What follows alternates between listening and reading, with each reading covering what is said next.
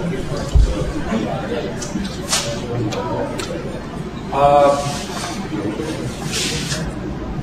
afternoon, everyone.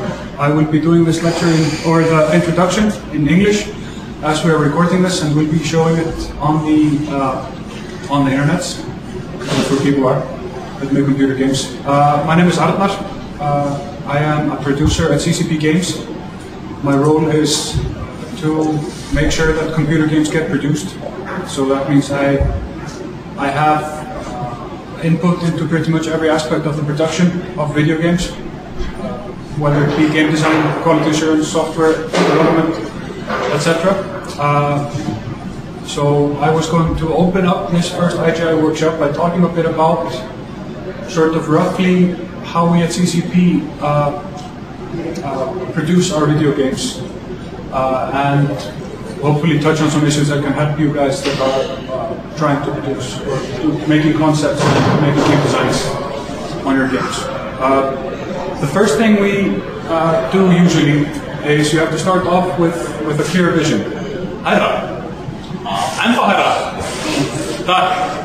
So the first thing you have to do is you have to start off with a clear vision. The vision has to have goals as well.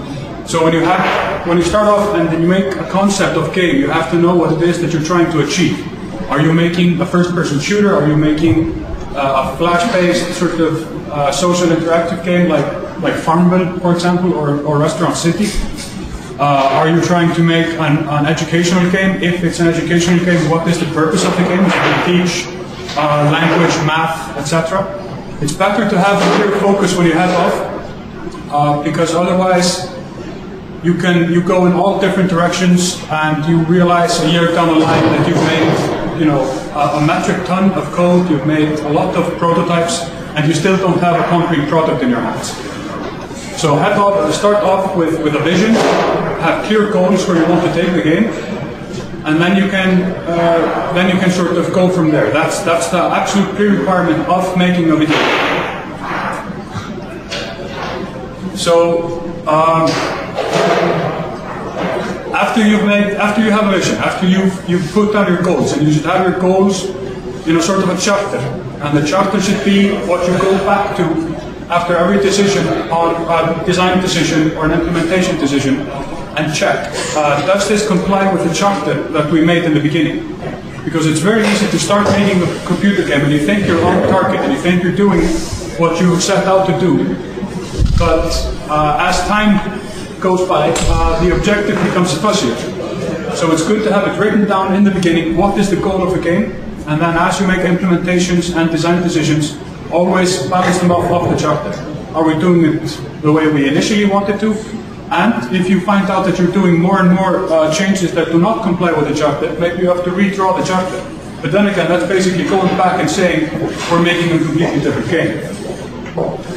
Once you have these things, once you understand what it is that you want to be doing, it is very beneficial to go into a brainstorming session. A brainstorming session can be conducted easily by getting like a group of people that work on the game, or even a group of people that don't work on the game, into a room, maybe 5 or 6 people, give them, explain to them the chapter, what the main purpose of the game is, and then basically have them throw out ideas. And the rules in a brainstorming session are, there are no bad ideas. The bad ideas come later. So you write down all the ideas you get, like every single idea, on a post-it, and you put the post-it somewhere, on a wall, whatever. You time box it for maybe an hour, and after the hour has lapsed, you stop. Then you have to take all the post-its and harvest them. So that's when the bad ideas start cropping up. So you go through the post-its, you check out whatever ideas everyone has been having.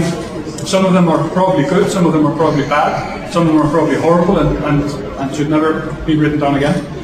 But the main part is that doing a brainstorming session with other people gives you different perspectives on the game. It allows you to solve problems that you've been looking at for a while, maybe in a different manner, or even circumvent the problem completely by doing a design change. And that can often be a problem that designers face. If they've been working alone on a problem that they see for a long time, they sort of forget to take a step back and look at maybe if a problem is caused by like something that shouldn't need a solution, but rather you should try to circumvent the problem altogether. It's called closet gnome syndrome.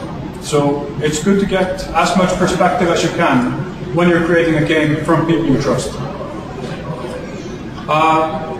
After doing this, I mean, this is a process that can take a week, it can take a couple of weeks, it can take a couple of hours for that matter.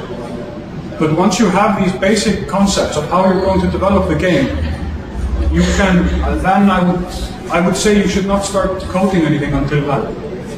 But once you have chapters and once you have design decisions, once you have brainstorming sessions, that's when you should start prototyping. And you should start prototyping early and you should do it often. So prototyping is basically laying down the design idea that you have into, it doesn't even have to be in an electronic format. It can be in a board game style of a game.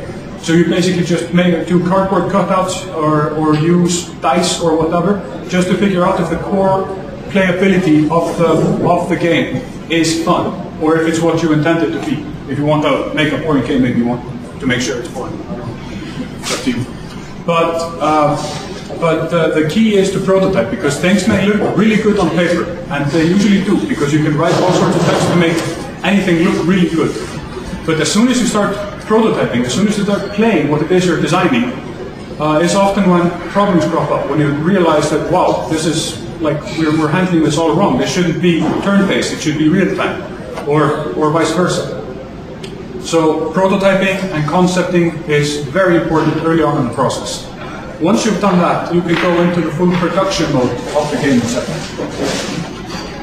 So I'm realizing I've done this in the completely wrong order. I should have started out by, like, as I did, welcoming you to the IGI Workshop and explaining that we're here making games. I hope no one's in the wrong lecture. Yeah, I'm going to spend like 5 minutes talking about the IGI and sort of the purposes of these workshops. So I'm not going to tell you to forget everything I just said, like keep it somewhere safe. Remember it later. So the purpose of these workshops is basically to get together people that have an interest in making computer games, that have an idea or that have the implementational skills required, whether it be art production, software production, or game design, to bring them together and to give you all an opportunity to sort of work on your ideas in a structured environment. And we're offering and providing here a structured environment, there will be industry professionals giving talks, people that have been in the gaming industry for many years, people that have been in the software industry, people that have been in the software development industry for many years. And the goal of this is basically to allow you guys to pick their brains, for them to share information, and for you to pick their brains on ideas, be it implementation or design. It's also for the people in the contest to give them a chance to meet up and maybe even to form groups. We do encourage that you sort of team up. Some of you may have great design ideas. Some of you may be interested in programming games but don't have any ideas yet. We do encourage you all to chat a bit amongst yourselves after the presentations to sort of figure out if you can team up and deliver a more complete product, although we will of course be taking submissions that contain only game design or rough ideas.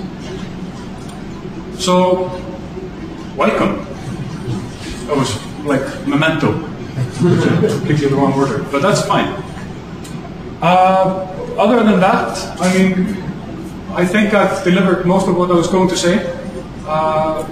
So these are the, going back to like what I started on, so to go back a bit, these are the methods that CCP uses to brainstorm and to start designing their products. It has worked very well for us. This does, this can cause a bit of discouragement at first, because once you start going into prototyping and you see maybe that your designs weren't as solid as you thought they were, you go into brainstorming sessions and you get ideas that may be better solutions for problems you had than you had yourself.